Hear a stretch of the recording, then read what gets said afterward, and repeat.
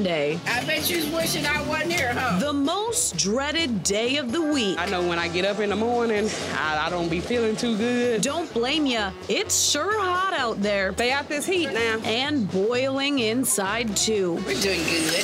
But surprisingly, ain't nobody complaining in this kitchen. Today we have chili dogs, oranges, because it's cool and helpful. Every Monday, Truckers Cafe closes its doors to customers. It ain't gonna hurt us one day to just, give back. Instead, they feed hundreds of homeless or hungry people. In 2 weeks, I have the clothes, the shoes. This is Paulette Johnson. She's the owner of the cafe. We are down here wanting water. Growing up, she was in and out of shelters. And I was like, well, whenever I get grown, I'm gonna help a lot of people because, a lot of people out here need help. But there is some trouble. September the 1st will be my last day here. Paulette is being forced to move. But I'ma still be feeding you guys. She sure could use help in any way you can. We finna start letting y'all come in. But of course, no complaints here. Anybody want Gatorade? Because Paulette's squad is always thinking about others. I'm sure they are really thankful.